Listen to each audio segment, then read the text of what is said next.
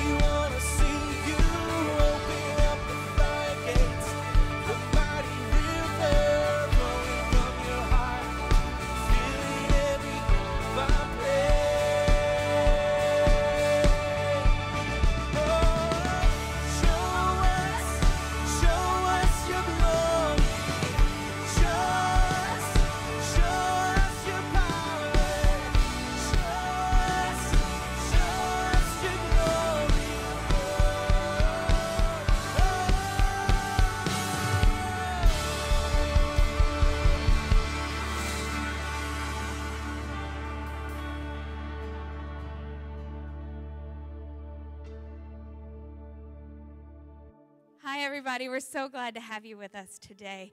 My name is Amber Baroni, and it is my joy and honor to pray with you today. Father, we just thank you. Lord, you are the King of kings and the Lord of lords. There is no one above you. There is no other than you. Father, we ask that you would open the heavens and send down your angels to meet with us today, God. That you would stop this virus in the name of Jesus. That you would break it off in the name of Jesus. That it would fall away as the chains are loosed in the name of Jesus. Father, we are praying for the doctors and for the scientists. We are praying for all those who are working on a solution for this, God, for you to give them wisdom and discernment. That you would give them ideas and understanding. Father, that you would break through in such a way that it is for your glory, for your honor, that we would be able to experience you like never before through this opportunity, through seeing you move in such a way as this. God, I pray for those who have been affected by it.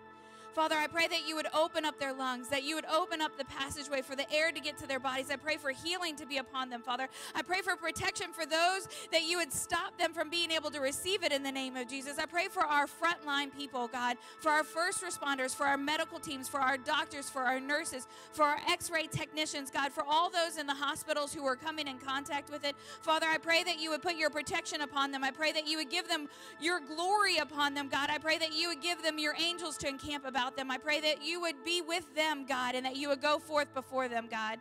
I pray, Lord, that you would give us the opportunity to see you move like never before. You are the King of kings, the Lord of lords. You are the Alpha and the Omega, God. You are our hope, not just for this moment, for our every day. For every moment today and tomorrow that was yesterday and that will to come. You are the hope that we reside in. You are the hope that we hold on to. You are our hope. Father, we sing hallelujah because you are the King. We sing hallelujah because you are the Master. We sing hallelujah because without you, it doesn't make sense. We sing to you, God. We praise you. We worship you. We exalt you as you bring in your word today, God, that we would hear from you, that we would understand you, that we would receive from you, and that we would be forever changed by you, God. We ask that you would go before us and follow after us. Hem us in on both sides. Father, that there is no way that we can turn, that you aren't already there. We thank you. We worship you. It's in your Son's name we pray. Amen.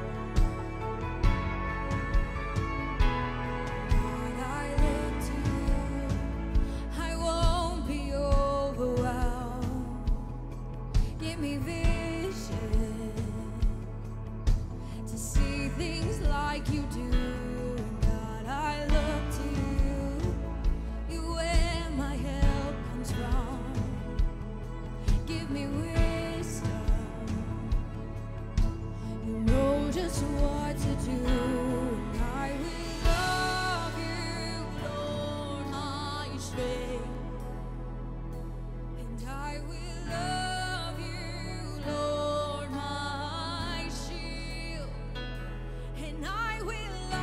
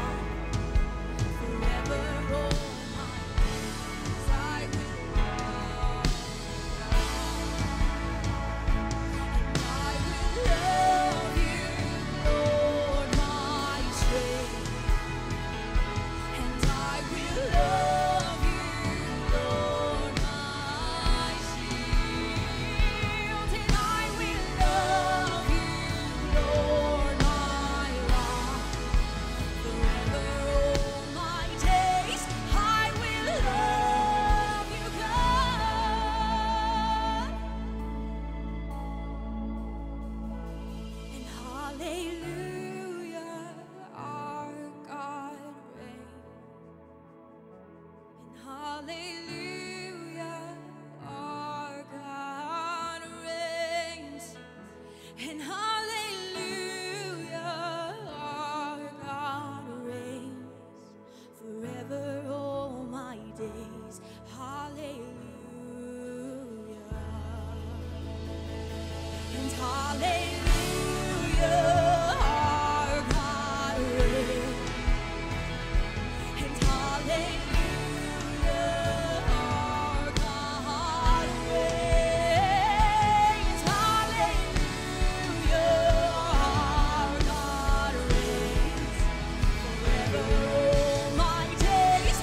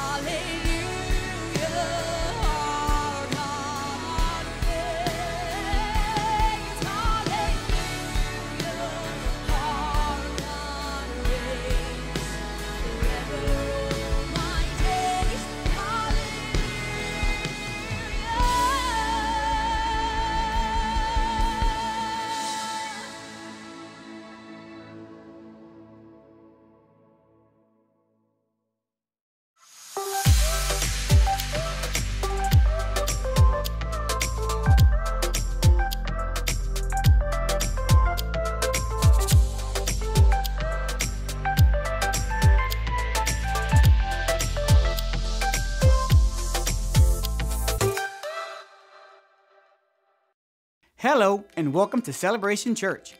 We're so glad you've joined us today.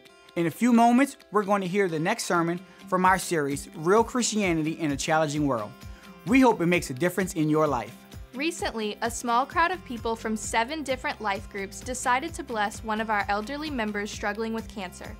They gathered outside her home, showered her with cards and gifts, sang worship songs, and prayed for her. It's awesome to see people give of themselves for the good of others.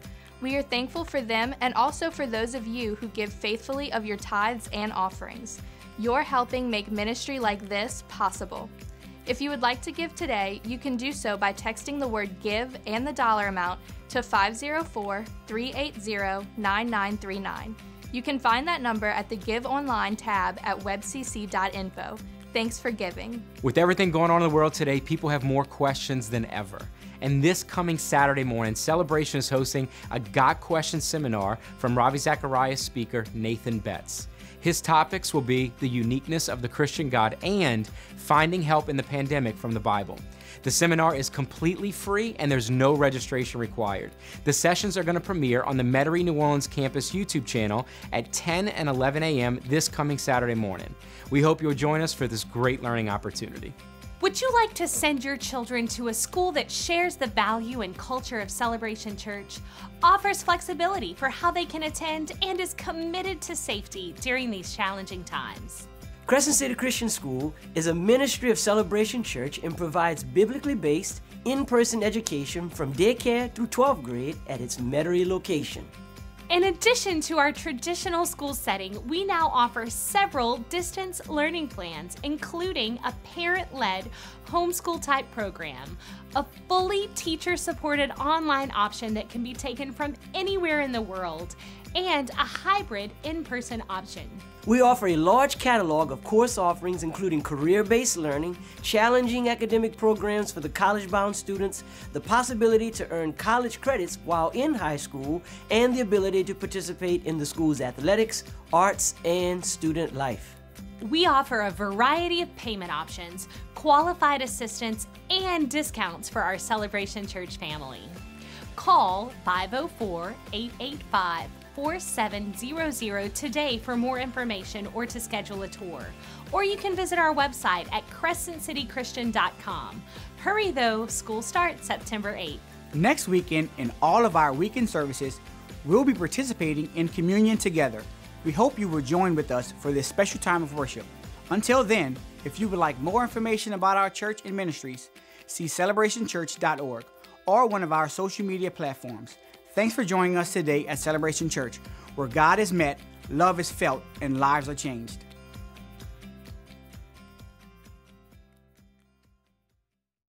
Hey y'all, we're so glad that you've joined us today as we continue our conversation in Real Christianity. Today, we're going to be talking about real Christians pass tests. Now I'd ask you to take out a Bible, a phone, an iPad, whatever you need to open your Bibles and go to 1 John. And you can also go on your browser and go to webcc.info and let us know how we can pray for you, follow along the sermon notes. You can give to our church.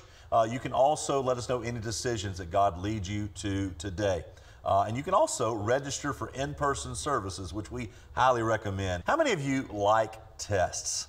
I know that probably nobody is raising their hand or jumping up for joy. Well, I was hoping that you really did love tests, but I think we really like tests about as much as getting our tooth pulled at a dentist without the medication to numb us up, right? But you know, tests are absolutely necessary. We have to have tests in life, really just to see what somebody knows. You know, I can remember the pressure of having to pass the LEAP test. Essentially, it's your exit exam. You had to pass this thing by your junior year to be able to graduate. Of course, you had to pass it throughout your school year to be able to know, or demonstrate what you knew. But I can remember how nervous I was, because I was never a good multiple choice, true and false type test taker. You give me an essay, buddy, I'm all over that like white on rice. It's good. I could give you the answers for days. Sometimes I'd give you a lot of fluff too, but I knew how to do that. But in the LEAP test, man, I was so nervous because I knew that I had to pass it. Here it was my junior year. You had like 2 more opportunities if you failed it, but I didn't want to go to summer school, and I wanted my senior year to be a breeze. I took the easiest load ever just to make it through my senior year. But the reality is we had to take it. I didn't like it, but we had to take it. Yeah, we don't like tests. Nobody likes them. Nobody loves them. I haven't met the person that says, "Oh, it's Monday. Let's go take a test." No, nobody's doing that. But they are necessary. They are, and they do help us to understand more about what we know, what we've learned. It hadn't come in one ear and out the other, like so much information probably needs to, but so much information really does in our lives. You know, John is going to be talking to us today really about these kind of tests. And so let's look together at 1 John chapter 4, where we're going to begin in verse 13 through chapter 5, verse 5. John writes this, "And God has given us His Spirit as proof that we live in Him and He in us. Furthermore, we have seen with our own eyes and now testify that the Father sent His Son to be the Savior of the world. All who declare that Jesus is the Son of God have God living in them, and they live in God. We know how much God loves us, and we have put our trust in His love. God is love, and all who live in love live in God, and God lives in them. And as we live in God, our love grows more perfect. So we will not be afraid on the day of judgment, but we can face Him with confidence because we live like Jesus here in this world. Such love has no fear, because perfect love expels all fear. If we are afraid, it is for fear of punishment, and this shows that we have not fully experienced His perfect love. We love each other because He first loved us. If someone says, 'I love God,' but hates a fellow believer, that person's a liar. If we don't love people we can see, how can we love God whom we cannot see? And He has given us this command: those who love God must also love their fellow believers. Everyone who believes that Jesus is the Christ has become a child of God. And everyone who loves the Father loves His children too. We know we love God's children if we love God and obey His commandments. Loving God means keeping His commandments, and His commandments are not burdensome. For every child of God defeats this evil world, and we achieve this victory through our faith. And who can win this battle against the world? Only those who believe that Jesus is the Son of God." We really have to ask ourselves, how do you know if a person is a real Christian? And so John really does give us in this passage a Christianity test that helps us to know for sure whether or not we or others that we know are true followers of Jesus Christ. You know, so the first test he really shows us here is the change test. You know, and he says in verse 13, He's given us His Spirit as proof that He is in us. He's given us Spirit. And so when we accept Jesus, we've said this in many sermons before, when we accept that the Holy Spirit takes residence up in our lives. I was thinking about this when I thought about this verse. When we drive down our neighborhoods, one of the first things I notice is the for sale signs. And so how do I know a house is for sale? There's a sign in the yard. But also I look back and I see that there's typically nobody there unless they're trying to live in it and sell it, which is very difficult. But if usually they're not living in it. So the house is empty. You can see there's no curtains, there's no life, there's no furniture in the yard, there's no cars in the driveway, there's nobody there. How do you know that the house has been sold other than it saying sold? There's activity.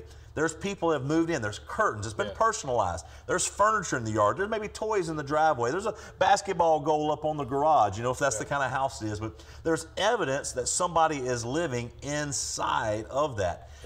And when I think about Jesus, what Jesus has done for us by dying on the cross, we trusting Him as Savior and Lord, then the Holy Spirit comes and takes residence in us. It's evidence that this house has been sold. Come on. Because you see God living in me. There's evidence that I'm there. And so, you know, and Paul refers to that we're a temple of the Holy Spirit. And so there should be Holy Spirit activity taking place. Absolutely. Right? It's His house. And Paul says this in Romans 8:9. He said, those who do not have the Spirit of Christ living in them are not Christians at all. And so literally, we're talking about evidence. No evidence, highly suspect, right? Highly suspect. So no evidence, not a Christian. Evidence, strong evidence that there's a Christian. It's a Christian. I mean, anybody can do like a temporary change. But it's just that it's temporary, and it's usually to satisfy somebody for the moment to get them off their back. But true change has to take place from a supernatural source, as we talked about even last week. Something that's outside of the natural, and that has to be something that comes in us and literally rewires us. And that's what the Holy Spirit does. And Paul says that's why he says those who become Christians become new persons. He says that in 2 Corinthians 5.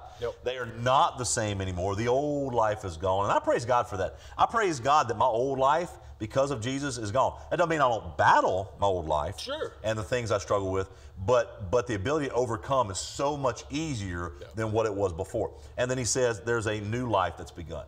I'm something different. And it's not because my wife made me different, or my kids made me different, or being a husband or a father, you know, or being a pastor made me different. It's because something has come inside of me and changed me, rewired me.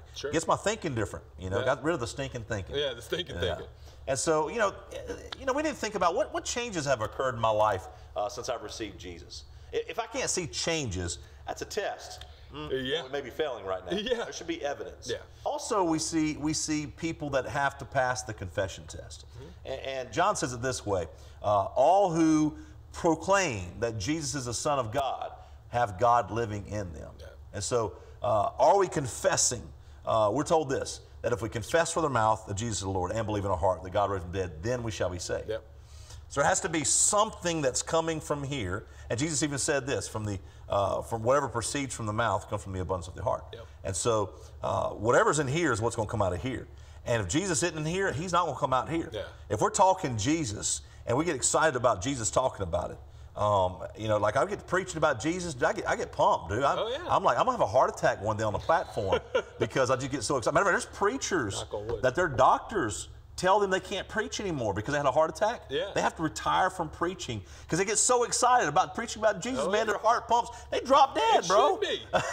You got the cheat code to life. I mean, this is not funny, but I have a good friend of mine that he was a youth minister for me for a while, and an associate to my father. He preached on Easter Sunday, the greatest day to preach about Jesus. Preached the Easter Sunday message. Stepped down off the platform to begin the altar call. Dropped dead. Wow. So it happens anytime. But you can just imagine I mean, how awesome. You just got done preaching Jesus, and then you get to see Jesus, right? We have to confess it. There has to be something out of our mouth saying that we belong to Jesus. And you know, and there are so many people in the world today that are Christian, or say they're Christian, let me say it that way, say that they're Christian. In America, we're often referred to as a Christian nation. Oh my gosh, man, what world are they looking at? There ain't nothing Christian about our nation right now. There may be some Christian principles we were founded on, but as a nation as a whole, not at all. And so that's been mistaken. And as a result, the world looks at us and say, look at this Christian nation, and then they watch what we do. And you know, that confession part is as much about what we do as what we say too. We confess more about Jesus by what we do than 100%. What we say.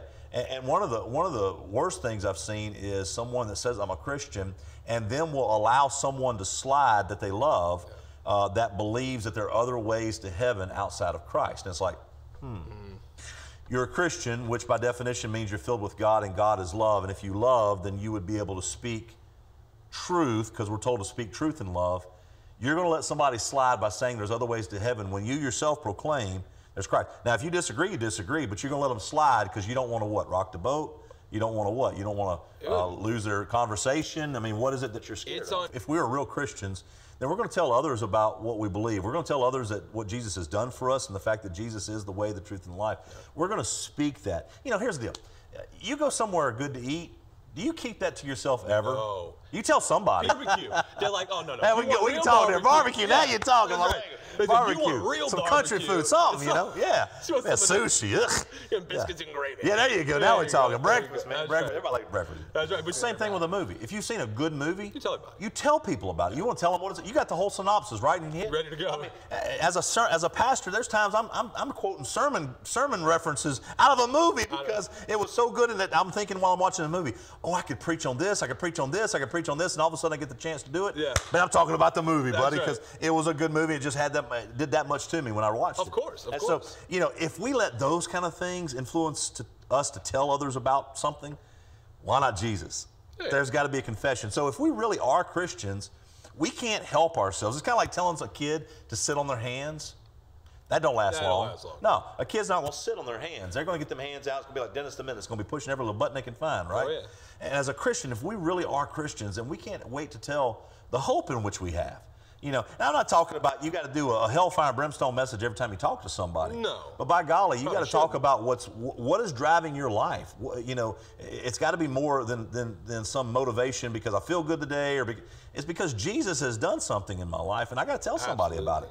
And so I incorporate it into conversations in various ways. They don't look the same everywhere I talk. Let's ask this question: who do I need to be sharing my faith story with? You know, who is it that I need to tell about Jesus in my life? Yeah. As a friend, coworker, who is it? John also talks about a confidence test. He says, we will not be afraid on the day of judgment. And he also goes on to say, perfect love expels all fear. Yeah. And so one thing that we have to understand is that everybody has fears of some kind. Of but one of the greatest things that people are afraid of is death. I'm sure if I were to do a survey of everybody watching today, I bet 100% of the people would fall into one of two categories. Either they are afraid of how they're going to die, or they're afraid to die. Just dying, yeah. And there's lots of ways that we can die. We know that. I mean, I don't want to be found with a stab wound and drowning on my blood in my lungs in a street corner and can't call nobody, don't know nobody, and I'm just left there. Yeah. Man, that'd be horrific. Or jumping off a bridge with my car and watching it slowly drown and I can't get out. I'm trapped. Please and I just slowly die to death. You know, don't set you on fire. I mean, there's lots of those things people think about. But here's the deal. The greatest statistic that can be scientifically proven is that 10 out of 10 people die. It is. It's true. You die. I mean, you're going to die. You might as well go ahead and, I will die. Just say it. I will die. I'm going to die. Yeah. And we have no control about how that's going to happen. It could be a health-related issue. It could be a car wreck. It could be a gunshot. We have no control over how that. But one thing that we do know is as Christians, we have no reason to fear when it comes to death. Yep. Again, the how is one thing, but dying itself as a Christian really is a piece of cake. Paul says this in Philippians 1. He says, for me to live is Christ and to die is gain. So because of Christ in my life, dying is a piece of cake. Yeah. I don't have anything to fear. I've got eternal life to look forward to. Yeah. And so I literally, absent from this body, the Bible says, to be present with the Lord. So I'm literally stepping out of one life and into another. Yep. Man, that is a piece of cake. That's cake and ice cream right there, baby. 100%. It's all day. And he says something real important there in the beginning of that verse. For me, to live is Christ. Yeah. So obviously the death is gain part. That is amazing. We have something to look forward to versus something to be fearful of. Right, absolutely. But we also need to acknowledge the amazing opportunity we have here. Right. This is a journey from the time we open our eyes and take our first breath through eternity. Yeah. What do they say? We're born to die. We're born to die. You know, every day when we're born, every day we live, we're closer to death. That's right. That's right. Well, for us, it's like living more, right? So we're living. I'm about to really be living. What's the old country song? Live like you were dying. I was skydiving. I went Rocky Mountain climbing. I went 2.7 seconds on a bull named Fu Manchu. Man, I want to do that. Yeah. You know, I love deeper and I grow sweeter and gave forgiveness I've been denied. Yep. And I love that. Someday, if you get the chance to live like you were dying. I love that country song, and I'm not even a country fan. But it's a reminder to us that we have to live, but we can live confidently because of Christ. Yep. And then we can die confidently because of Christ. That's right. Either way, we have confidence. And so we can, as real Christians, we have a confidence to be able to overcome anything, any fear that we have. Christ literally is the answer. And I realize some people say, well, that's cliche, Pastor. I hate that. I hate when people say that's cliche. Look, if the Bible says it, you can call it cliche all you want, but truth is truth. I can choose to walk on an I-10 and ignore the Mack truck that's coming at probably 80 miles an hour rather than the speed limit. I could choose to not believe that it's coming. Sure. But you know what? That sucker's going to hit me, and it's going to splatter me all over I-10. You know what else is cliche? Running across the road. Yeah. Call me cliche. Yeah, call me cliche. Running fearfully across the road. You know, so here's the deal. I mean, Jesus teaches us this stuff in Scripture, and he gives a spirit for these men to write this stuff. So it doesn't make it cliche. It literally is. Jesus is the answer for everything we need. It never fails. You know, and so what confidence is it that you need to find today that you would be going to heaven if something were to happen to you?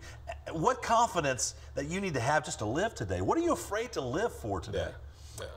And if you don't have the confidence, you may not have Christ. So the day can be a day of great significance for you. You know? But he also talks about a companionship test. In verses 19 through 21, he goes on to say, God himself has commanded that we must love not only him, but our Christian brothers and sisters too. And so real Christians truly love other Christians and demonstrate their love for them. And so if I were to ask you who your best friend is, and then I ask you, how do you know that they're your best friend? How would you answer that? That's a tough one, because it's just something you kind of know, but I would assume it has something to do with loyalty or always knowing you can count on someone, which I think is huge. I think they affirm you positively. They're not always tearing you down. They're building you up. So what you're talking about here is that they demonstrated something. They demonstrated, exactly. There's a demonstration that has proven that they are your best friend. And it started off with, well, you just know. Well, just exactly what we're talking about here. Well, how do you just know? How do you know? Well, you know because of the fruits. You know because when tested, there's a passing grade, right? He has my back, or they love me when I'm not lovable. That's an action. That's something verifiable. That's fruit.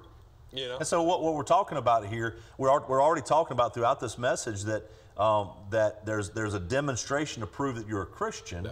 And so when we're talking about companionship, that companion test, we're talking about spending time with other believers. And so that's meaning spending time with other people that passed the test as well.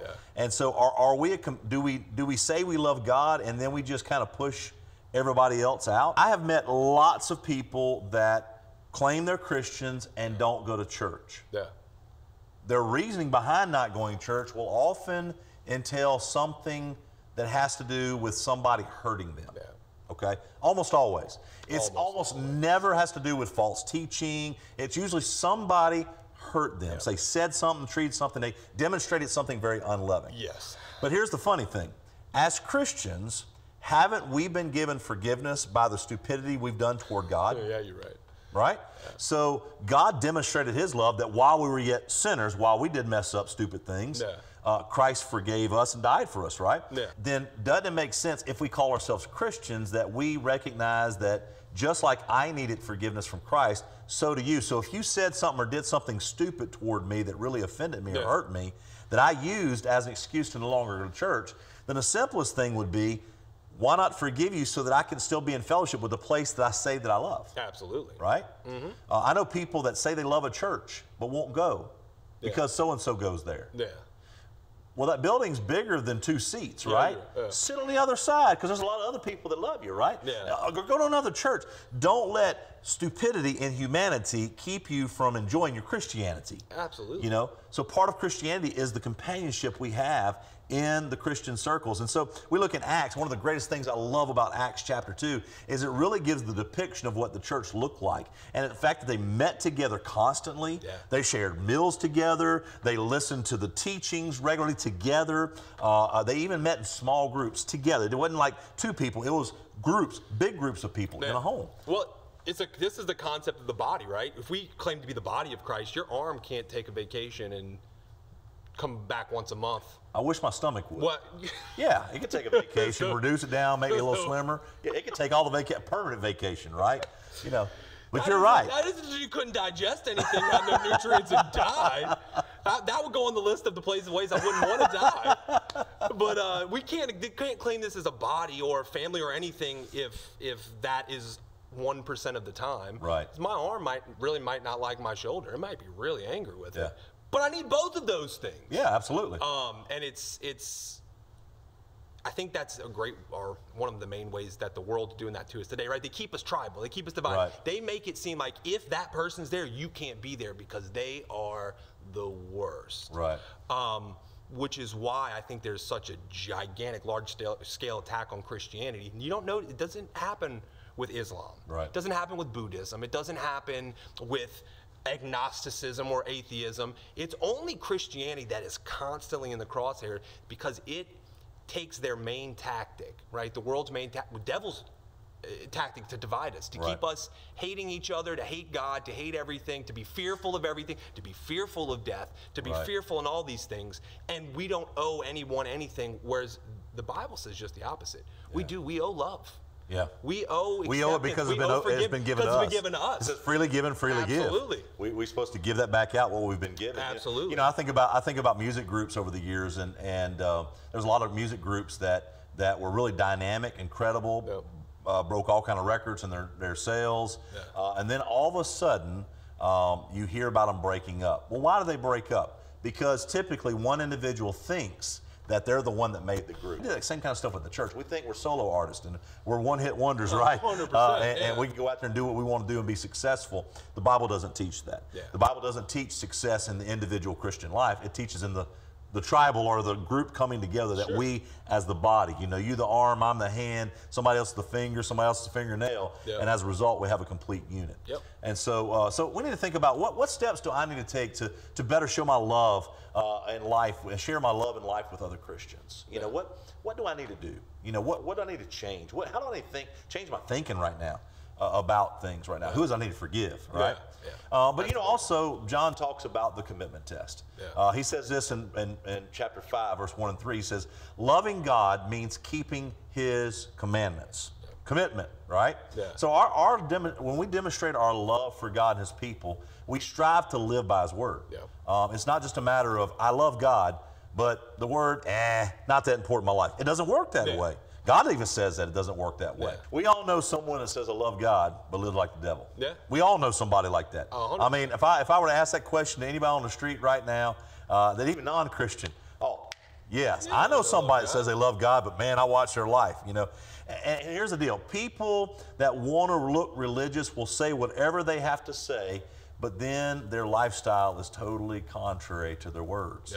And Jesus doesn't pull any punches with us. Jesus said, if you love me, you obey my commandments. That's right. Drop the mic.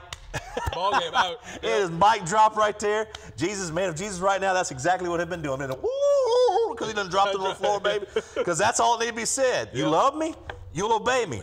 Boom, that's it. There ain't nothing else to be said. That's true. You don't have to finish the rest of the Bible. That's done. It's done. You know, and as Christians, you know, when we say that we love God and then we choose to take the word and we're just going to say, this ain't important. I'll just kind of pick it up when I can, you know. It's kind of like, you know, you know, we get the hankering for some crawfish. We're just going to stop in a little local seafood market and find who's got the cheapest per pound. It tastes good, you know, and we're going to get a little nibble and be done, right? And people treat the commandments of God like that, and it's like, no. And here's the deal. God really shrunk it down through Jesus when Jesus said there's really 2 commands. You do those 2 commands, you'll fulfill the whole law. Everything. It says, love the Lord your God with all your heart, mind, soul, and strength. The second is likened unto it, love your neighbor as yourself. You fulfill that, you'll fulfill the whole law. Every word of the Bible you'll fulfill just by those two things. But we don't even want to read that and meditate on what that means. Here's the deal. You know, we hear what Jesus says. We see what John's talking about here. And you know, even Paul talks about it in Galatians when he's talking about this whole wrestling match going on, that there's this flesh and this spirit that's constantly in battle. And the reality is we're going to constantly be battling, but the reason we battle so much with our spirit is because we've read something and we don't want to obey it. So we're wrestling against, like, I just don't want to do that. And God says, but you will if you love me. Yep. And that's not being legalistic. That's just biblical fact.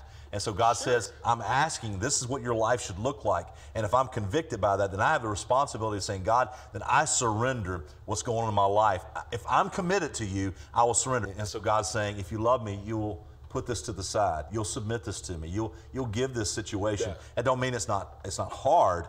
But if we're committed to Him, there's a commitment test. I'm gonna read. I'm gonna meditate on what that means, and then my next response is obedience. And not delayed obedience, because that don't obedience either. No, it means if God's showing me, I've got a responsibility, and I'll be the first to tell you, I screw up like that a lot, man. I read the Word, and I'm like, man, I see what you're saying, God. I'm kind of getting that fidgeting moment in my life, and I'm kind of like, oh man. I'll get to it, God. I'll get to it. And the next thing I find myself doing, never getting to it. And I've still got this in my life. And so, you know, God wants us to have victory in our life. God wants us to overcome. God wants us to show real Christianity, but commitment is absolutely essential. Do we pass the commitment test? Yep. And then John also talks about the conquering test. I love this one. This is exciting here in verse 4 and 5. He says, every child of God defeats this evil world, and we achieve this victory through our faith. Yep. And who can win this battle against the world? Only those who believe that Jesus is the Son of God. And so when we talk about being real Christians, you know, the test that we're talking about here that to me is the most essential is that we have increasing victory over all these ungodly things in our life. Yep. The things that we really, really battled with last week are less of a battle this week. And the next week should be even less of a battle. Yep. You know, and so, you know, when we talk about sushi a little earlier, it ain't a battle for me to give up that ungodly desire. You know, I just, you just say sushi, that's done. I'm victorious. I belong to Jesus, baby, because I done gave up that. You know, but we're talking about those things we really, really wrestle with, those things that we continually trip over. Yeah. You know, and so it's like it doesn't mean we're not going to trip over, but it means I trip over it less and then trip over it less. Yeah. And there can come a point in time that we don't trip over it at all. Yeah. When we're told in Scripture to take every thought captive unto the obedience of Christ. Yep. So when those things come up and we know it's going to trip us up, it's like, God, I don't want to think about this. I don't want to visualize this. So God, I take this thought right now that's in my mind, and God, I give it to you. Yeah. And you know what happens? It's gone. Yeah. It literally is. And I have to tell you, I'm not oblivious to the fact that Satan, we talked about it before, that sin's presence is going to be around us. Yep. We can't remove its presence around our life, but we absolutely can reduce its power in our life. Oh, 100%. And so when we submit those things to the Lord, we can find continuous victory. And Paul says this, he says, overwhelming victory is ours through Christ who loves us. And so we want to break. Let's say we've got a history in our family of alcoholism, and people will say this, well, I'm just already bent toward alcoholism. Yeah. That may be true, and there's some medical science to say that's very likely. Sure. And the Scripture teaches about generational curses and generational blessings, but those curses and blessings are absolutely up to us to break. 100%. And so if I submit to Christ, I can absolutely break alcoholism. Yeah. I cannot just say, hi, my name is Chad, and I'm an alcoholic, although I haven't taken a drink. You know, Celebrate Recovery will tell you, hi, my name is Chad. I was an alcoholic because Jesus saved me, and Jesus brought me victory over that. I'm not an alcoholic anymore. I don't think about it no more. It's there. I can't remove alcohol from the world, but I've got victory. Absolutely. Because of Christ. Christ through me and me in Christ. And so I knew one individual right now that would tell you that when they would come to church, it was like the devil was grabbing their shoulder and telling them they have no business up in this place. They'll tell you that story right now. Oh, yeah. And then it wasn't long ago, I had a chance to talk with them. We realized they didn't have a relationship with Jesus. Yeah. We prayed. He prayed to receive Christ that day. Yeah. And that day he said, you know, I don't hear that voice. Yeah. I don't feel that tug on me anymore. That's awesome. And every day since, he's been able to wrestle against the things that he's fought, that has won against him and overcome, rise up. Does he got to struggle? Yes, he's got to struggle. Everybody does until we go home to heaven. but he's come so far because of Christ. Christ was the victor. And so victory in our lives is a result of the development of faith in our lives. I love what Paul says in Galatians. He says that my old self has been crucified with Christ. Man, you done took this old self and you done nailed that sucker to the cross, and ain't nobody taking it off. That sucker is dead. And so I am no longer me. It's Christ that's living in me. It's not me living, it's Christ. Yeah, I'm breathing, I'm walking, but Christ's presence and spirit is the one controlling me. That's what we're talking about here. And so he loved me.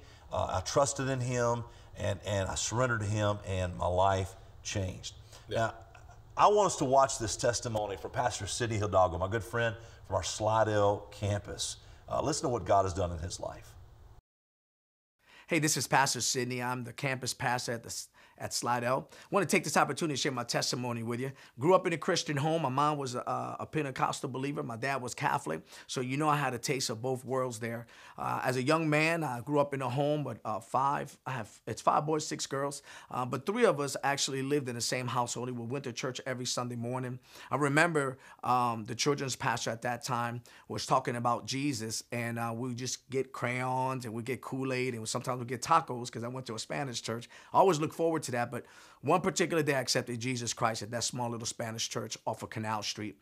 As years went on, I grew up to be a teenager. At the age of 17, I backslid. Started doing drugs, started drinking, started hanging out with the wrong guys, and started dating the wrong people. Eventually, during that time, I was doing a lot more drinking, started doing a lot more drugs. I remember every time we went out, my mom would tell me, son, there's nothing good happening out there. I pray for you all the time, that things were not, actually praying for protection to make sure nothing will happen to us. And I remember one particular day at 3 o'clock in the morning, my mom was praying for me. I used to have long hair, earrings back then. Remember, I'm doing drugs. You know, I'm doing things I'm not supposed to be doing, dating the wrong people, hanging out with the wrong guys. I remember one particular day my mom was praying for me. She put her hand over my hair, and I had long hair then. And she was rubbing my hair. She was praying in Spanish, saying, Lord, do whatever it takes to save my son, but don't take his life. A few years later, in 1993, my brother committed a terrible crime. But in that time, on October 28, 1993, when my brother committed that crime, a month before that happened, God was already dealing with me. The first Sunday of October, I went up to my mom. After going out, I said, hey, Mom, I want to go to church with you. She was shocked. I was shocked. I went to church that Sunday morning. The following week, I asked my mom that Saturday night, I said, Mom, look, I'm coming home late from going out to the clubs, but I want you to wake me up and take me to church. I went to church that following Sunday. Then the third Sunday, I started going to church. And right then at that moment, that last Sunday of the month, when we found out the crime that my brother committed, I knew right then and there it was my time to change. I accepted the Lord Jesus Christ as my personal Savior. And ever since then, I started serving the Lord faithfully. I went to Bible college. After graduating from Bible college, I took a youth pastor's position. And from then on, I started moving toward the direction that God's called me. Now, I'm serving the Lord faithfully. I'm married. I have a son named London, and my wife's name is Tanya. I hope hearing this testimony, and many testimonies you can always hear from other people, I want everyone to know this.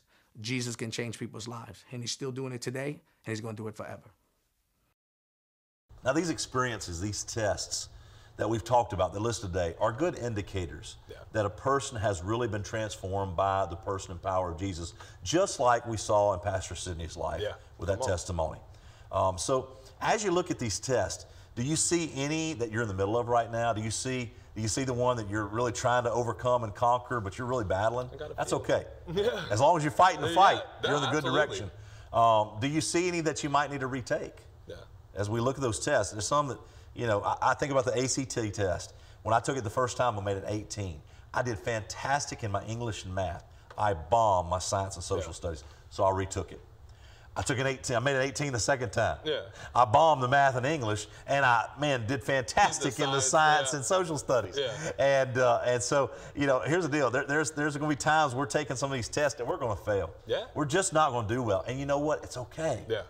God is a gracious God. His mercies are new every day. 100%. But we got to keep going. We got to keep pushing. We got to strive to retake it. So it is faith in Christ and that alone that brings God's forgiveness and salvation into a person's life. So even though we may be in the midst of a test, God is the one that keeps us going on. And so I have to ask this question today of you that are watching. Do you have a relationship with Jesus Christ? You're never going to pass any test that we're talking about according to 1 John if you don't have a relationship. Has there been a time in your life where you knew you were a sinner and that sin separated you from the Heavenly Father? Did you recognize that Jesus was the answer for that sin that you have? Did you ask Jesus to come into your life and forgive you of your sin and become the Savior and Lord of your life? If not, can I pray with you right now? You can pray a prayer just like this. And I would just ask you to bow your heads with me and pray. There's no magic in my words. This is your heart to God. Pray this prayer. Dear Heavenly Father, I know that I am a sinner and that my sin has separated me from you. I believe that Jesus came to this earth. He died on the cross and that He rose again. And I invite Jesus to come into my life as the answer for my sin. And I ask Him to forgive me of all my sin. I want to make Him the Savior and Lord of my life. Now, Lord, help me by your power to walk in your ways, to be obedient to your truth. For it's in Jesus' name I pray. Did you pray that prayer? Now, that sounds so simple, doesn't it? But God really did make it that simple. It's literally surrendering our lives to Him.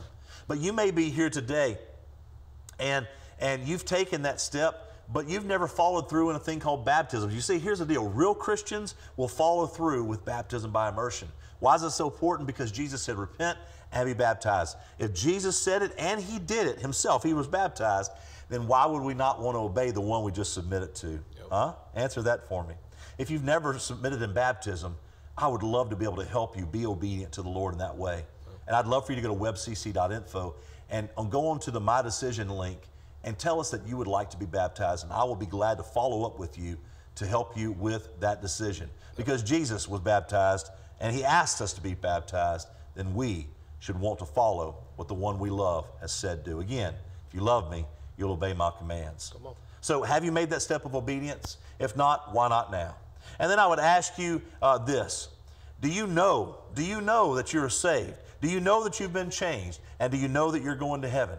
And if you do, what is it in your life that you need to surrender to the Lord Jesus Christ today? What is it in your life that's holding you back from being all that God has you to be? I would ask you to pray this with me today. So as we close today, I want to pray over you. So bow your heads with me and let me pray as we think about what God has in our life to overcome. Father, we come to you as believers today, and we know that you have an incredible plan for our lives. And we also know that there are many times we make decisions that will cripple the plans that you have for our lives. And so, God, we ask you to penetrate our hearts today and reveal to us the things that are keeping us from being all that you want us to be.